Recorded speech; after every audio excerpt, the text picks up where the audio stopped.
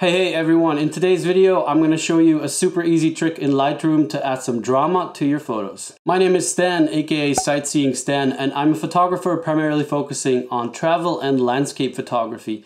And this channel is all about travel and photography. So if that's something that you're interested in, I invite you to subscribe and follow the adventure.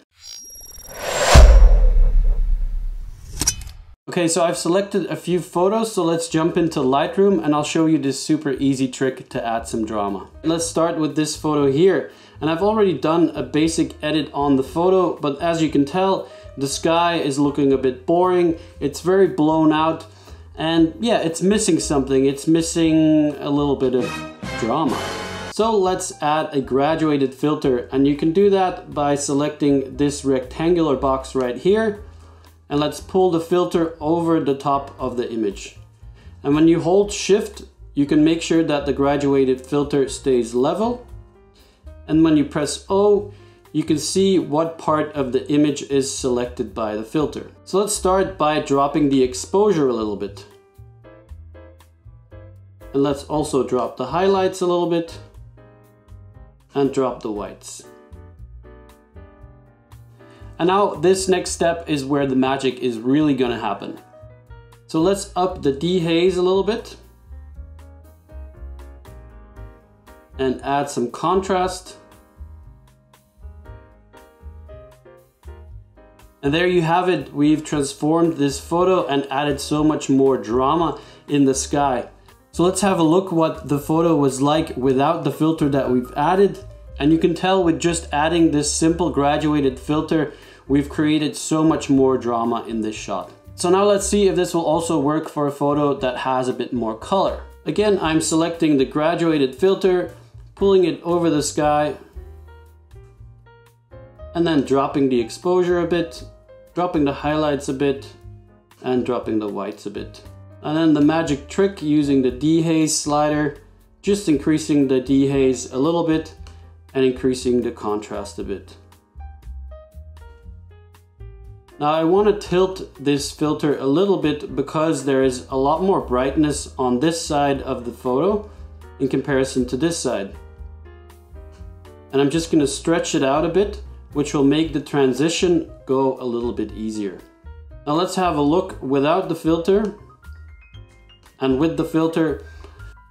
Again, this trick has done magic and it's made this photo way more dramatic. Alright, but let's try this photo right here. So again, the same step, I'm selecting a graduated filter, pulling it over the sky, over the top of the photo, dropping the exposure, dropping the highlights, dropping the whites, adding some dehaze, and also adding some contrast. Now you can tell as I am doing this that it's also affecting the mountain and it's affecting the trees here. And we don't really want that, we only want it to affect the sky. So how can we fix that?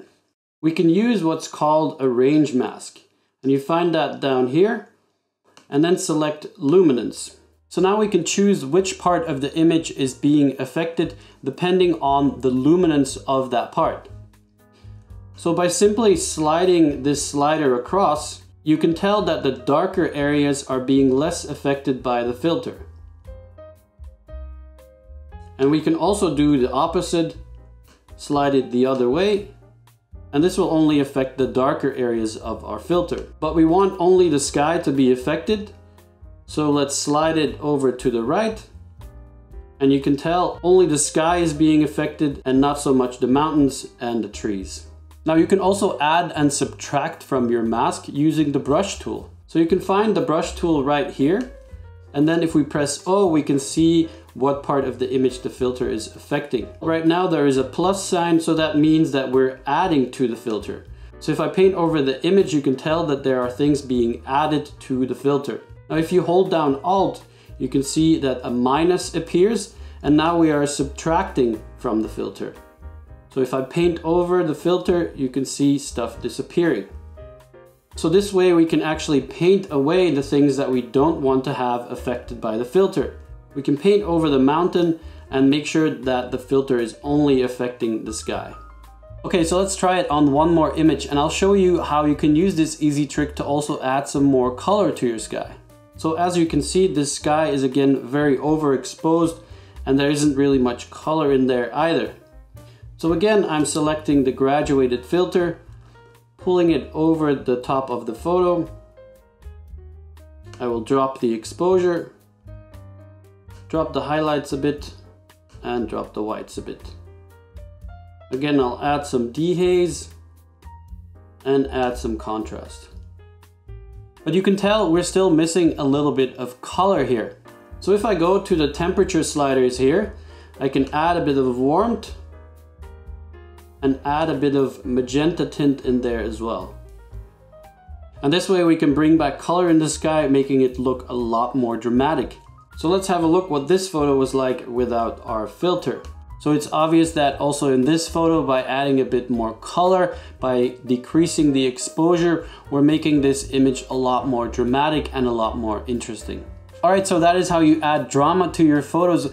Really simple, by just adding a graduated filter and adjusting a few of the settings. I really hope you enjoyed this little tip, and if you have any questions, don't hesitate to write me in the comments. As always, thanks so much for watching and I'll see you guys on the next one. Peace!